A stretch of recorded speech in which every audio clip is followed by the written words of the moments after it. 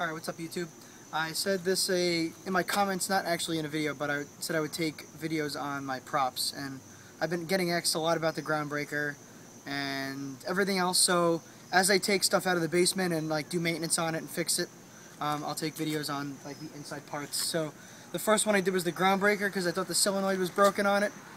Little did I know, just a wire broke off, the solder snapped off of the capacitor that we have between the wires on the solenoids so that there's no noise in the speakers. So if Corey wants to come closer.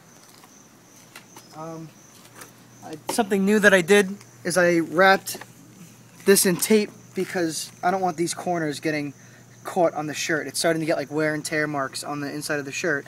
So what it is just covering up the bolts for everything.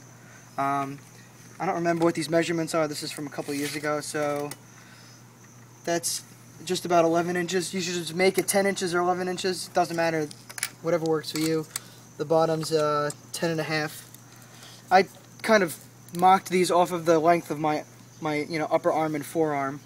And then I have a 2-inch throw pneumatic cylinder from Fright Props. I think this is the smallest bore they make, which is I think 1/8 or 1/16 or something. I don't know. Go look it on Fright Props. That's where you could get it. Then to give him some girth in his midsection, I have a friend that works down near Marina, and they had a whole bunch of like life vests they were throwing out.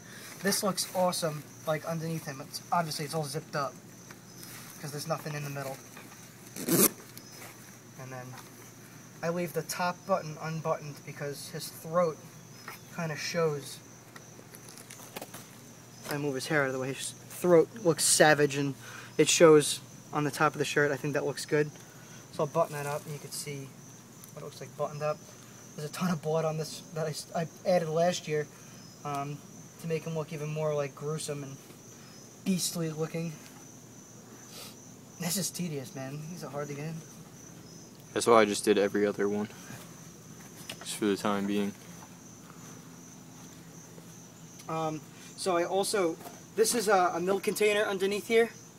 That's under his mask. I'd take it off and show you, but I stapled the mask and the shirt all as a unit to the wood frame that would be his like upper torso, like across his shoulders. So everything's stapled to the top, so it can't like rip off or pull or sag to one side. So I'll pull this all down because this is all done now.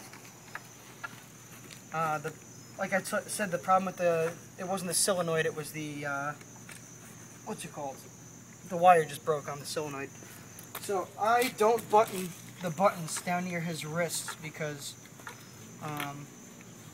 they just pop anyway, and I don't want to rip the shit. Sometimes you got to straighten the arm to get it down. You should probably also do this when there's no air attached to it. I'm like fighting the air right now. Alright, so that's him dressed. There's one more button. Hold on.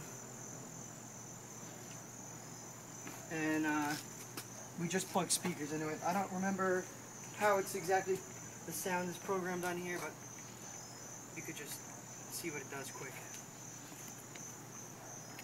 And on the Peekaboo 104s, that way if you don't have a trigger hooked up, you could just push the 2 button and it'll manually run the scene. So Corey will back up and then you can see the scene running.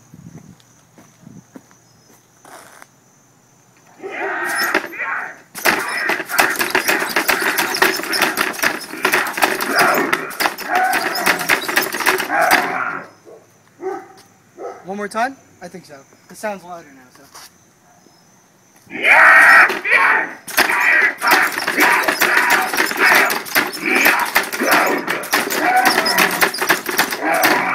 That's a look at my groundbreaker inside and out. I think he's pretty boss, you know. He's aggressive looking. That's what I like to go for. I like to actually scare the kids. I'm not trying to like pussify them any more than they already are.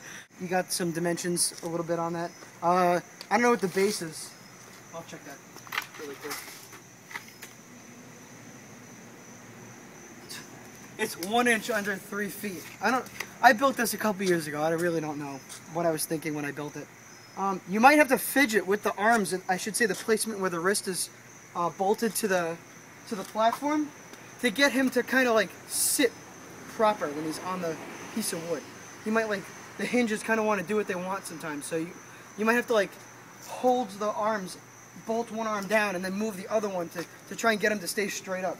You can see he's like still kind of cocked to one side, but I mean, like, you throw some leaves over it, you can't see it on the base really.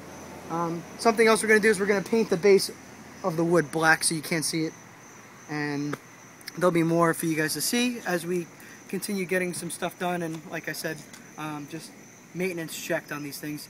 You want to lube the solenoids with lubricant. It says pneumatic lube.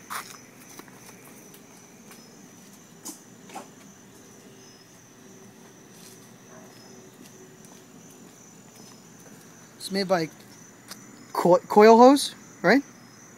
I don't know. This is it's air tool lubricant, but it's safe to put in the solenoid. So this is an old solenoid. So actually, we'll just make it simple. The only thing you got to do is when you want to lube this, I lubed them already, is disconnect the air, and you'd want to open this up and just dump a little bit in here, and then as you run it, it'll just push its way through everything and lube everything. That way it runs nice and smooth.